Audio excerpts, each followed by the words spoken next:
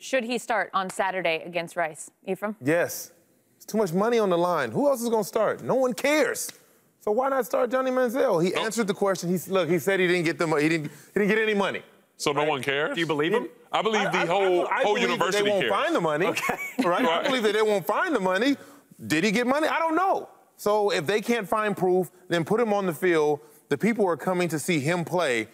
And if he doesn't play, then nobody else does it make him look worse? I think everybody shows up even if he doesn't play. I get it. This is something that's leading to a season in which they've been looking forward to. If it's the starter in Johnny Manziel or the backup, this is one that I think the whole team has been preparing for to lead themselves into that conference. Is he the most electric college player? Sure. Yes. Last year he was impressive. Thank you. But does it make this university and this kid look guilty if he doesn't play? Yeah, absolutely. They're admitting guilt. I mean, until they find something, if Johnny Manziel is telling Texas A&M, I didn't take money, they have to play him. Right. They can't call him a liar. I mean, he's a kid in their program who they're trying to help.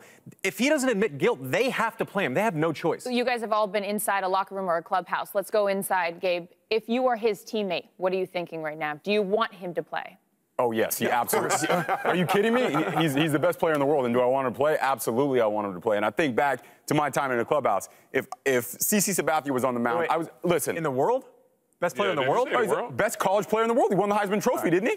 I needed the word college. Oh, I'm sorry. Is there a better player in the world in college last year than Johnny Manziel? You can make an argument, Jadeveon Clowney. There's some other players, but we get what you're saying. Go ahead. Okay, I'm sorry. Best offensive player. I was with you. Sorry. Semantics, excuse me. Absolutely semantics. Bottom line, player for player, when you have your leader in the clubhouse, you want him on the field. Johnny Manziel is at least we can all agree the best player for Texas A&M. Yes. And they want their leader, their quarterback on the field. But one thing I will say is tearing up the locker room right now. They're going to be split at some point because jealousy is going to kick in. They're going to look at this situation and say Johnny's doing Johnny and not worrying about the team. So we'll see what happens with NCAA. But every player individually has to be worried about themselves. Prepare for Rice. Get ready to play football. Johnny Manziel's job is to take care of Johnny Manziel. Yeah, it's not a question about his caliber and his performance on the football field. But if it does come out that he is guilty, then you negate anything that this team has done if he was on the field. The upside with Johnny Manziel is a national title. Yeah.